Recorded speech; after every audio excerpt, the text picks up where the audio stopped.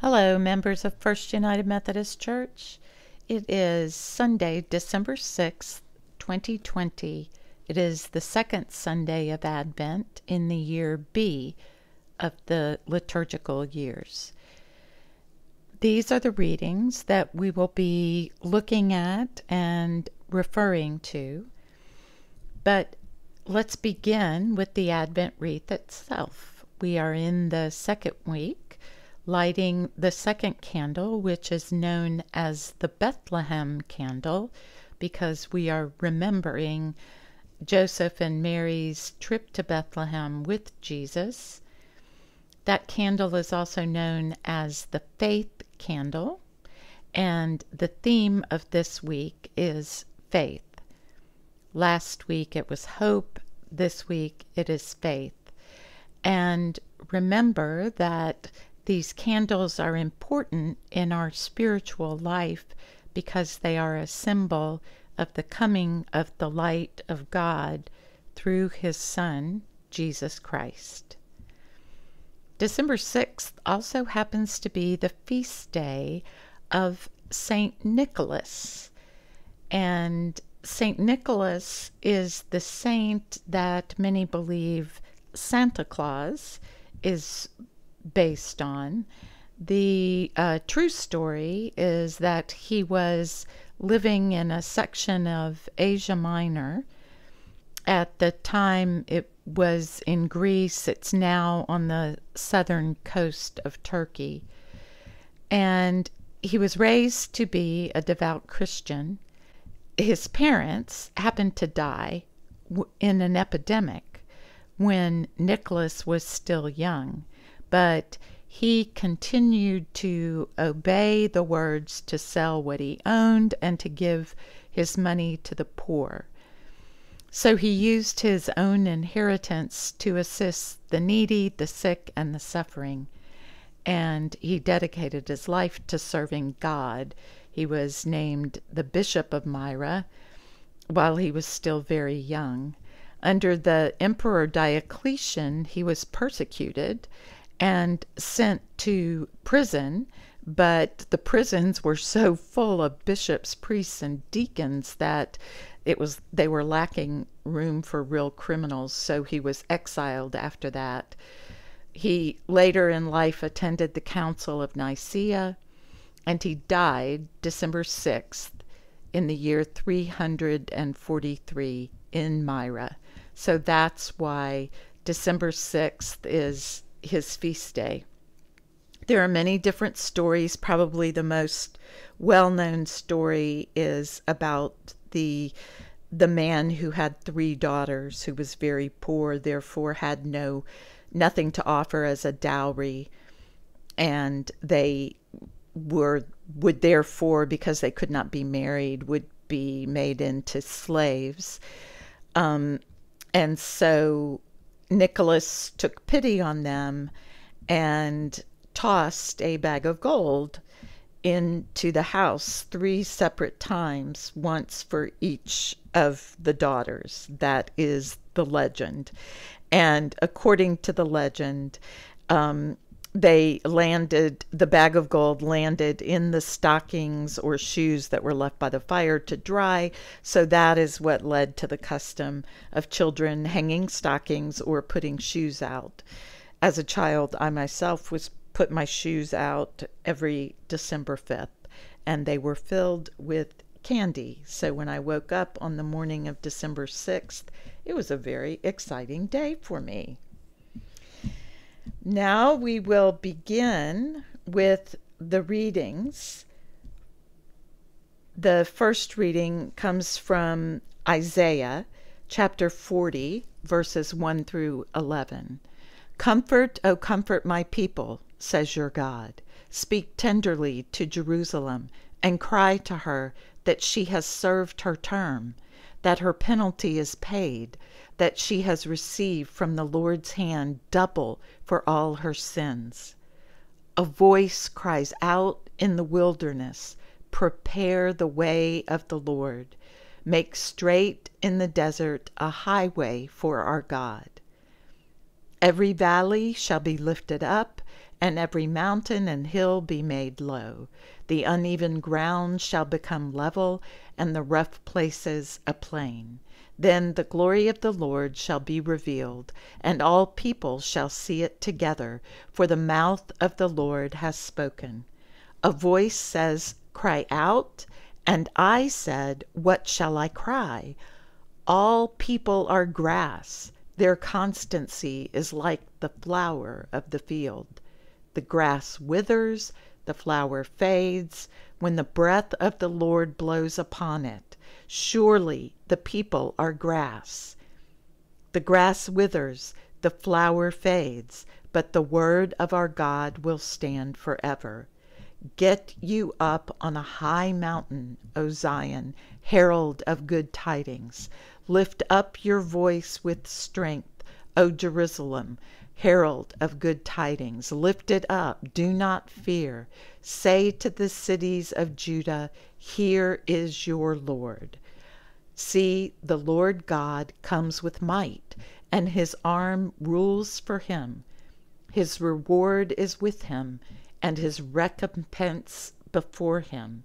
He will feed his flock like a shepherd.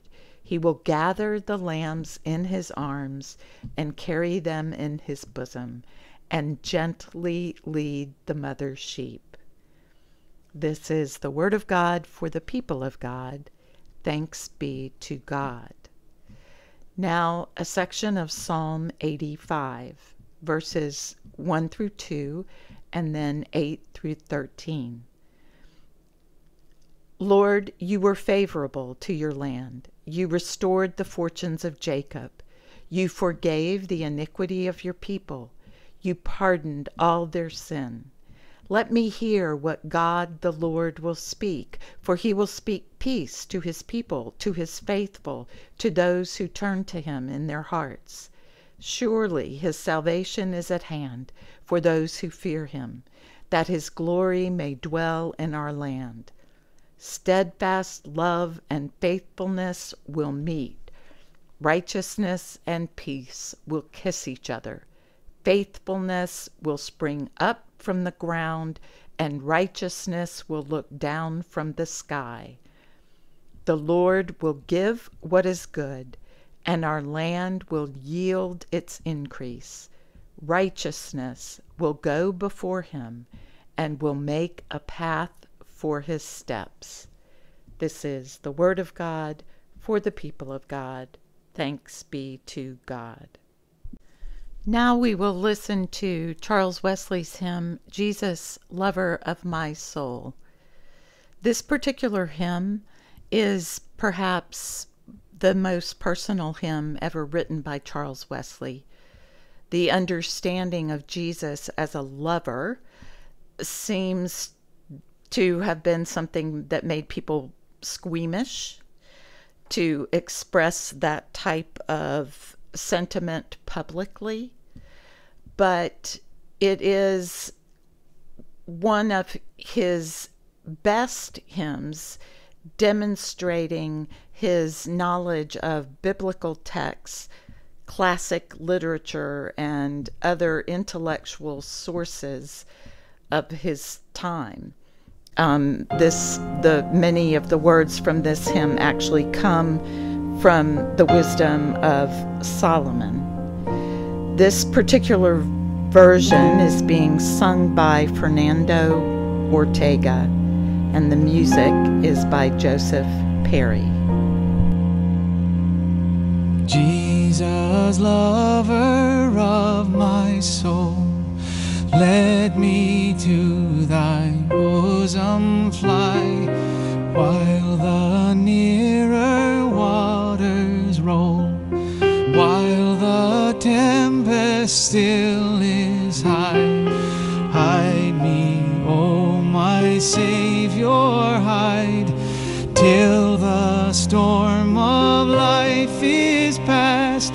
Safe into the haven guide, oh, receive my soul at last.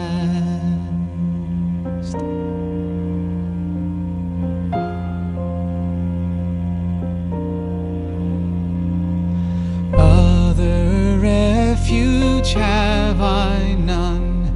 Hangs my helpless soul on thee. Leave me not alone. Still support and comfort me. All my trust on thee is stayed. All my help from thee I bring. Cover my defenseless head with the shadow of thy wing.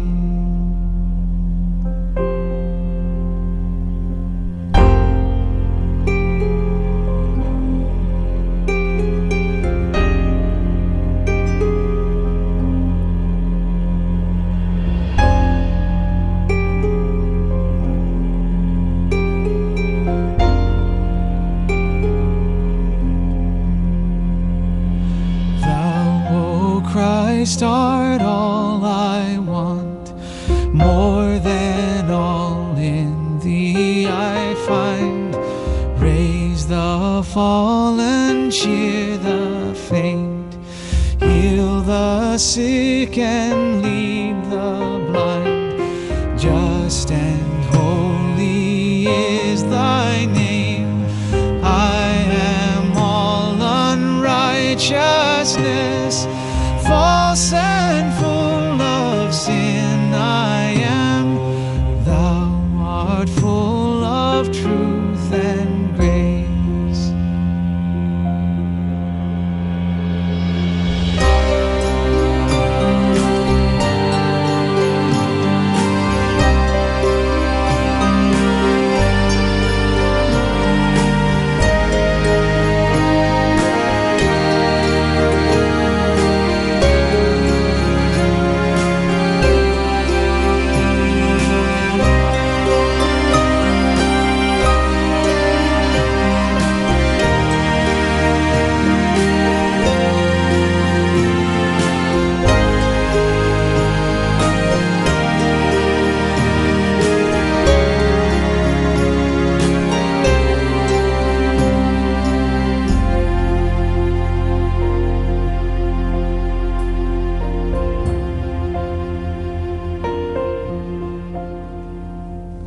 Plenteous grace with thee is found, grace to cover all my sin.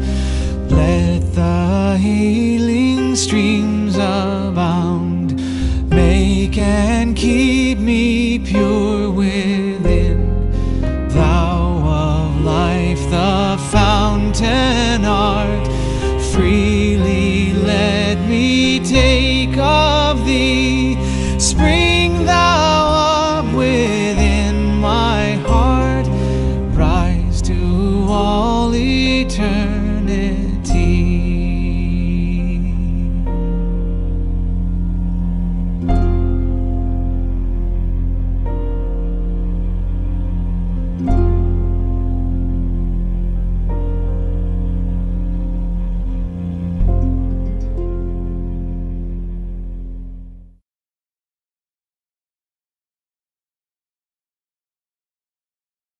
A reading from the second letter of Peter, chapter 3, verses 8 through 15a.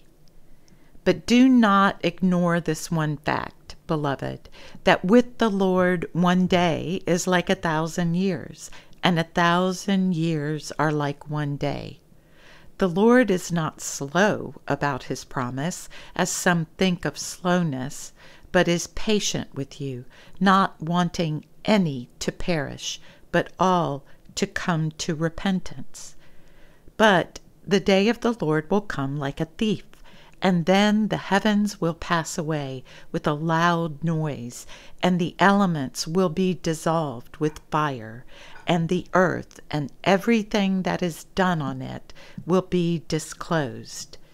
Since all these things are to be dissolved in this way, what sort of persons ought you to be in leading lives of holiness and godliness, waiting for and hastening the coming of the day of God, because of which the heavens will be set ablaze and dissolved, and the elements will melt with fire. But in accordance with his promise, we wait for new heavens and a new earth, where righteousness is at home. Therefore, beloved, while you are waiting for these things, try to be found by him at peace, without spot or blemish, and regard the patience of our Lord as salvation.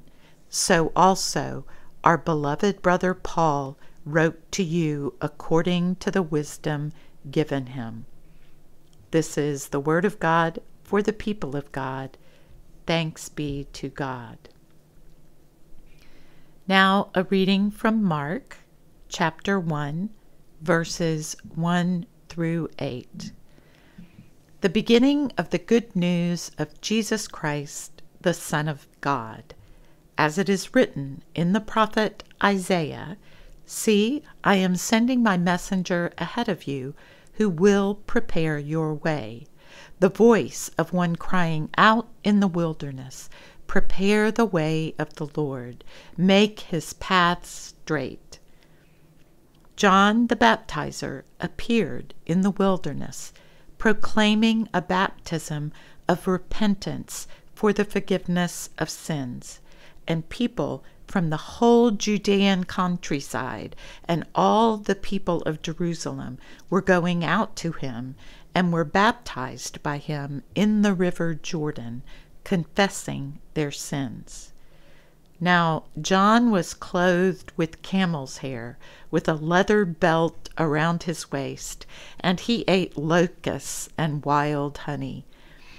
He proclaimed, "The one who is more powerful than I is coming after me. I am not worthy to stoop down and untie the thong of his sandals. I have baptized you with water, but he will baptize you with the Holy Spirit." This is the word of God for the people of God. Thanks be to God.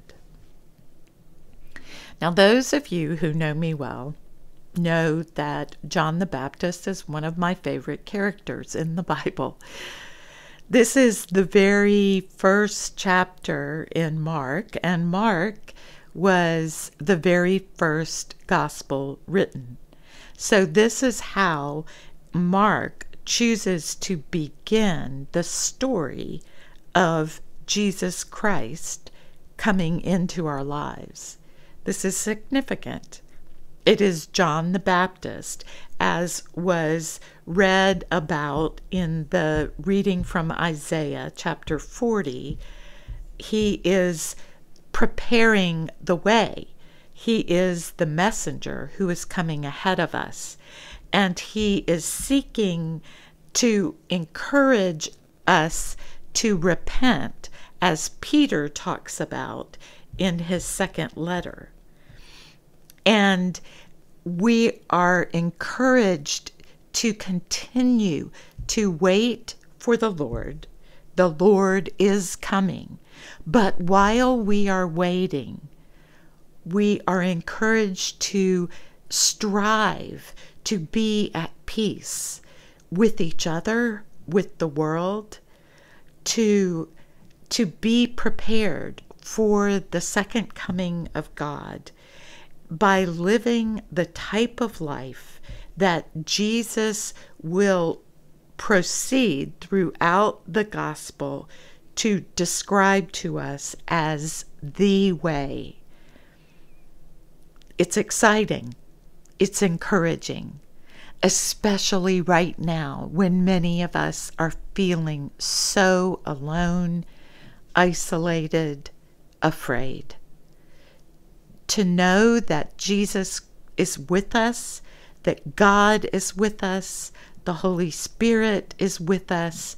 We have our Creator, our Savior, and our Sustainer with us at all times. And we ourselves are capable of spreading the joy of God to all people everywhere through prayer, through conversation, through our own personal example of goodness. May God be with us all. Now we will listen to the hymn, Let Us Build a House Where Love Can Dwell, written by Marty Haugen. It is an encouragement for inclusiveness, strength, and beauty in worship and in the practicing of our faith. It demonstrates how we are called to share the love that Christ has given each one of us, how we are encouraged to share the love of the Trinity with all we encounter. Let us build a house where love can dwell and all can safely live. A place where saints and children tell how hearts learn to forgive. Built of hopes and dreams and visions, rock of faith and vault of grace. Here the love of Christ shall end divisions. All are welcome, all are welcome, all are welcome in this place.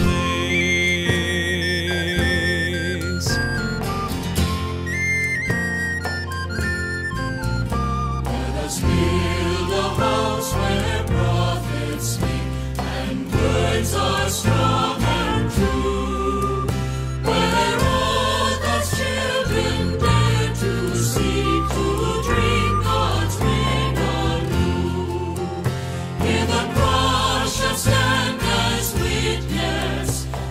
Symbol of God's grace. Here as one we claim the faith of Jesus. All are welcome, all are welcome, all are welcome in this place.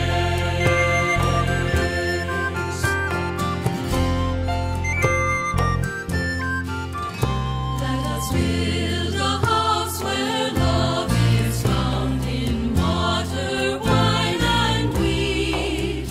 A banquet hall on holy ground where peace and justice meet. Here the love of God through Jesus is revealed in time and space.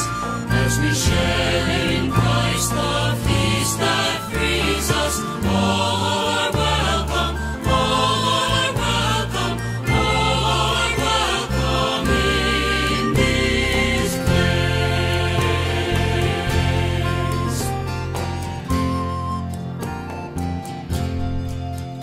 Let us build a house where hands will reach beyond the wood and stone, to heal and strengthen, serve and teach, and live the word they've known.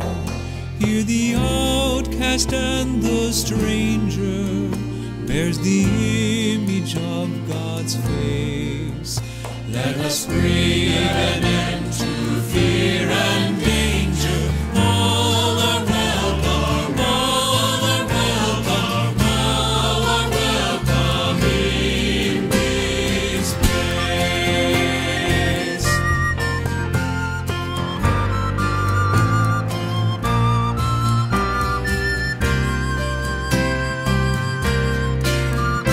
Let us build a house where all are named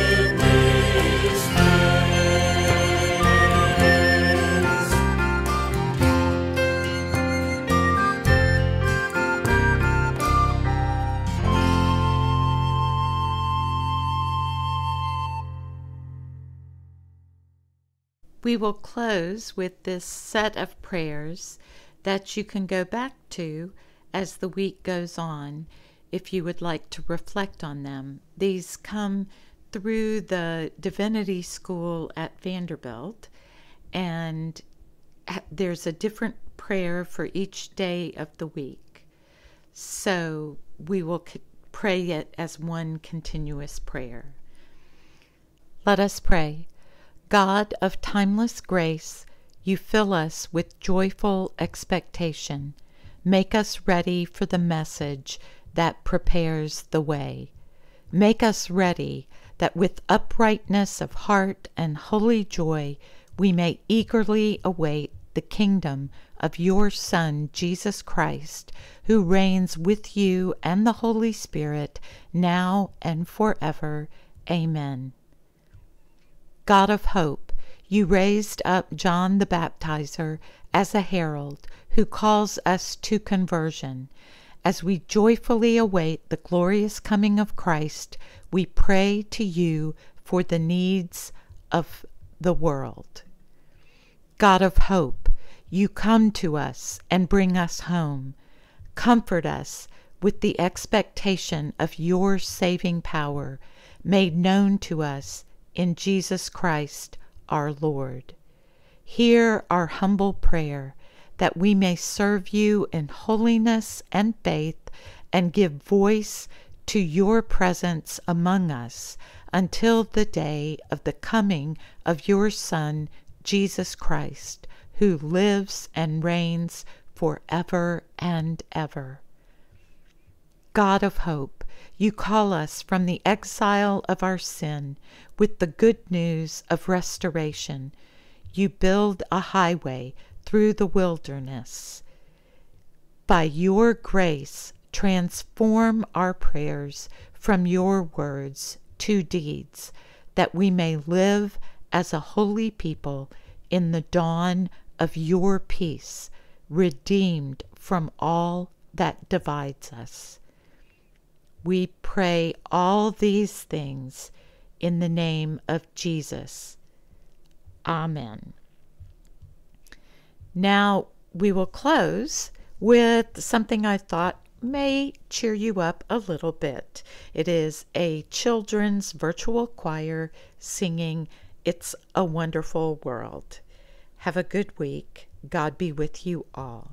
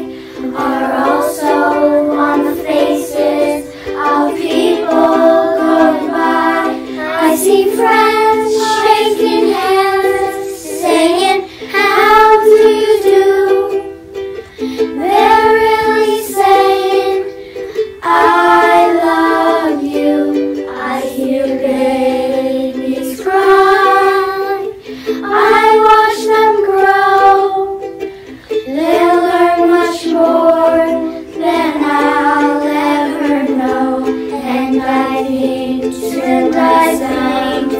myself, what a wonder.